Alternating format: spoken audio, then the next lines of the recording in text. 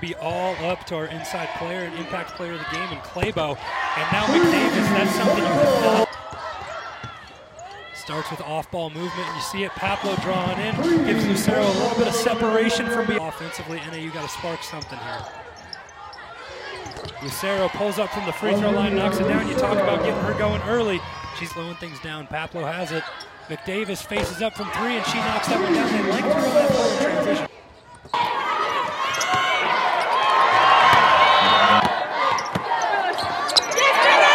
A little bit of off-ball motion, offense set up. McDavis is going to come out the one to take it.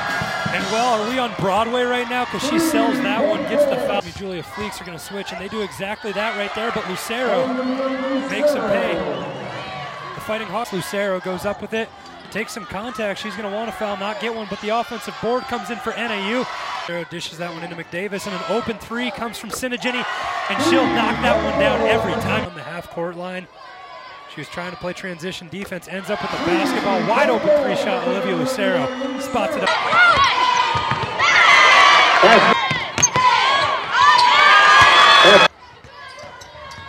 Going to the hole, pull-up jumper for Lucero, so smart.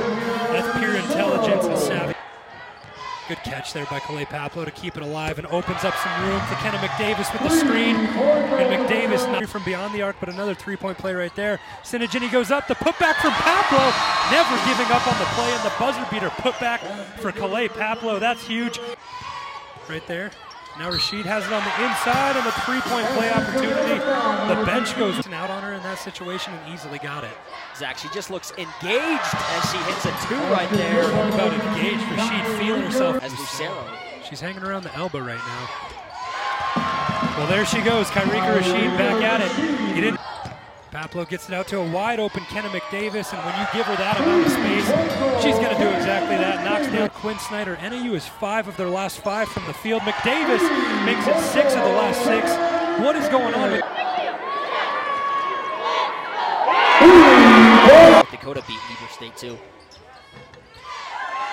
That one rattles in, and the other thing is North Dakota.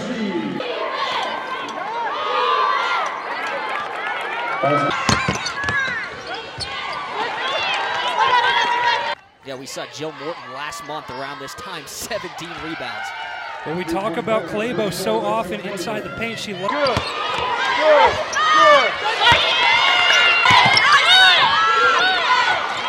Morton swings this one over to Claybo, and then a three-shot going up. You're not going to see it too often, but it falls down right here. Melissa Daly puts that. Ranky stuck on the inside, but gets that one dished out to Morton, and a nice play there. A little bit of a floater on the interior. Just trying to figure out what they're going to do offensively as we see mid-range there. Claybo takes that. Claybo works up, mid-range jumper, and she'll have it. Easy buckets for her.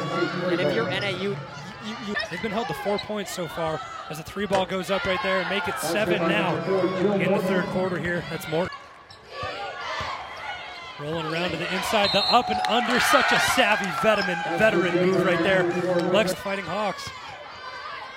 There's that mid-range jumper that they've gone to oh so often in this basketball game. Shots. Claybo gonna finish the game off nice for herself right here.